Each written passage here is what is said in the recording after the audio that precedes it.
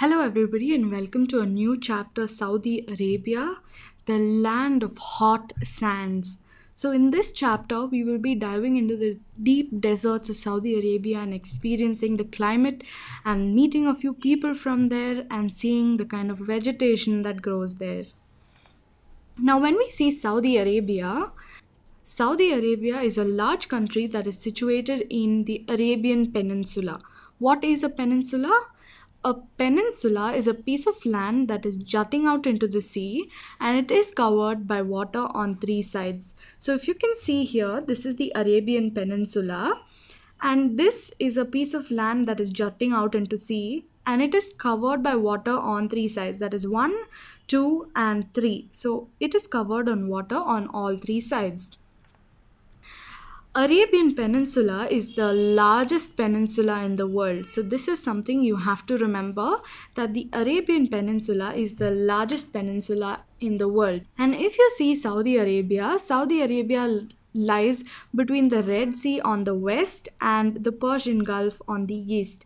So if this is Saudi Arabia, you can see that it has the Persian Gulf on the eastern side and the Red Sea on the western side. And the capital of Saudi Arabia is Riyadh. So please remember, the capital of Saudi Arabia is Riyadh. Now when we look at the landscape of Saudi Arabia, most of Saudi Arabia is a rocky plateau and it is covered by vast desert. Like you can see here, far and wide, the only thing that you can see in the landscape is desert. And when there is desert, in the desert, there are small hills of sand called as sand dunes. So if you can see in this picture here, you can see there are very small hills, right? These small hills made up of sand are called as sand dunes. And these sand dunes are not stationary in one place. They keep moving around. How do they move around? Because of very strong winds and dust storm, these sand dunes are shifted from one place to another. Like you can see in this example here, there are strong winds that is breezing, that is carrying away the sand from one hill and placing it and making another hill.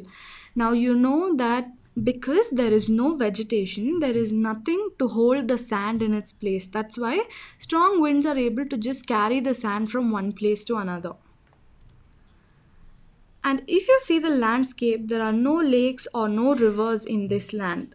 But an interesting thing is that at some places, some underground water sources come up to the surface, and this forms a fertile area called the oasis. So you can see the picture right here. This is the oasis. You can see that this is not a lake, but it is groundwater that has surfaced up. It has come from underground. And all the sand around the oasis becomes fertile, because of which plants start to grow. You can see nowhere in the land there are any plants, but around this oasis you can see some plants growing. Now when we see the climate of Saudi Arabia, we will see that the Tropic of Cancer passes right through the center of Saudi Arabia. You can see this is the Tropic of Cancer. This right here is Saudi Arabia. And Tropic of Cancer is passing right through the center of Saudi Arabia. Now because of this, the climatic conditions of Saudi Arabia is very, very hot and dry. And the country gets very, very little rainfall. The humidity is also very low and the sun seems to be shining brightly all throughout the year. Whether it is winter, whether it is summer or whatever season it may be, the sun is shining brightly. And if you remember in the chapter climate, we studied that all of these conditions are perfect for deserts to form. So conditions such as hot and dry climatic conditions with very little rainfall, very little humidity and brightly shining sun throughout the year are perfect conditions for deserts to form. Now, on the contrast, if you see nights, the nights are cool because the sand cools down very quickly at night. So that is why the nights are cool. Whereas if you see in winters, the night can get very, very cold because sand cools down very quickly and it gets very cold during winter nights. Now let us move on and see the vegetation and the agriculture that can be achieved in this area. When you see this, In a desert, there are very few plants that can grow.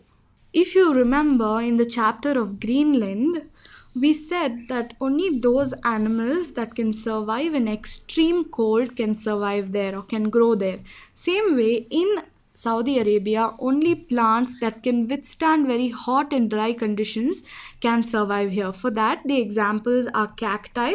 So these two are cacti, and certain short shrubs like this one here grow in Saudi Arabia. Apart from this, when there is an oasis and there's a fertile land, plants like date palm and certain crops like wheat and barley are cultivated around the oasis. So this is about the vegetation and agriculture of Saudi Arabia. When we talk about the people of Saudi Arabia is a very rich country as it has very vast deposits of petroleum.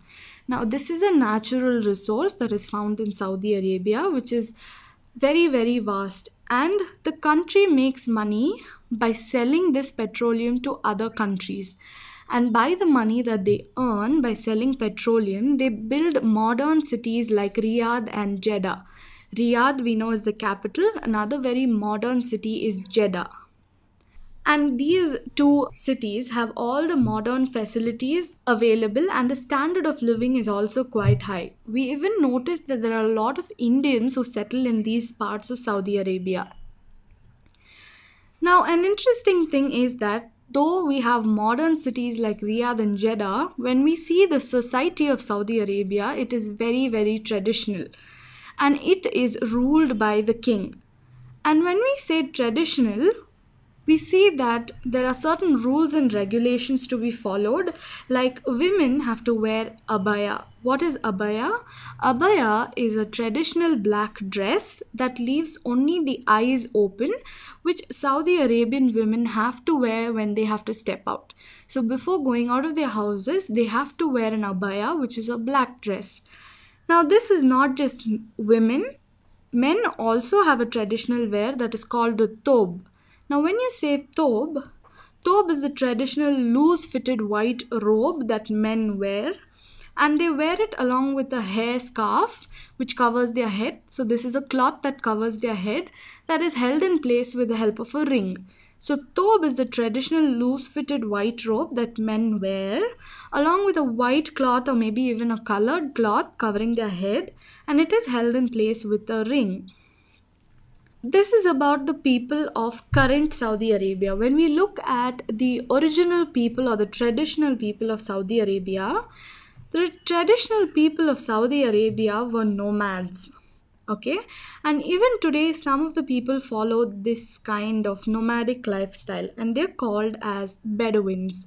So Bedouins are the traditional people of Saudi Arabia who were nomads. And when you see their lifestyle, their main occupation was rearing cattle, and they would move from one place to another in search of pastures for their flock of goat, sheep, and camel to feed on. Like, for example, they would generally move from one oasis to another, stay there for some time, let their cattle feed on all the grass around the oasis, and they would move from that place to another.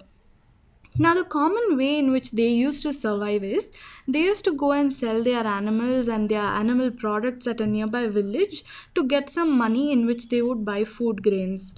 And they would live in tents which are made up of animal skin. So you can see here, this is the traditional Bedouin tent which is made up of animal skin. But now, more and more people are moving into the villages and settling down, and they have started moving around by cars and jeeps. So now, when we see the industries of Saudi Arabia, we will notice that several large industries have been set up by Saudi Arabia by using the money earned by selling petroleum. We already saw that petroleum is in large and vast deposits, and this is a very rich natural resource that this country has. So by the money that they earn, they have built several industries. What are the industries? These industries are petroleum refining industries, iron and steel industries, they have cement industries and fertilizer industries. So these four are the other industries that they have built. Now, they are already rich because of petroleum, They have also built these, and this has led to the increase of wealth and prosperity of the people of Saudi Arabia. Now, apart from all of this, Saudi Arabia also has a religious importance. What is the religious importance of Saudi Arabia? The religion Islam was founded by Prophet Muhammad in Saudi Arabia. So, you all know Muslims follow the religion Islam, and this was founded in Saudi Arabia by Prophet Muhammad. And when you see millions of Muslims from all over the world come to Mecca, which is the most important pilgrim center for them. So, this is Mecca. Now, this is one of the most prominent pilgrim centers for Muslims. You can see there are tons and thousands of Muslims who have flocked to render their prayers here. So, this is the holy place of the Muslims. Apart from this, there is another very prominent religious center called Medina. When you see Medina, this is Medina. So Medina is another very important pilgrim center for Muslims. So two iconic Muslim pilgrimage centers are present in Saudi Arabia. Now when you see Saudi Arabia is the best example to show that even a land as hot and dry and barren as Saudi Arabia can be converted into a rich and a prosperous place. And the government of Saudi Arabia has done everything possible and has intelligently used their natural resources for the benefit of its people. So this is something that we have to learn from the people of Saudi Arabia. Now this completes the chapter Saudi Arabia. Let's do a quick recap of what all we studied.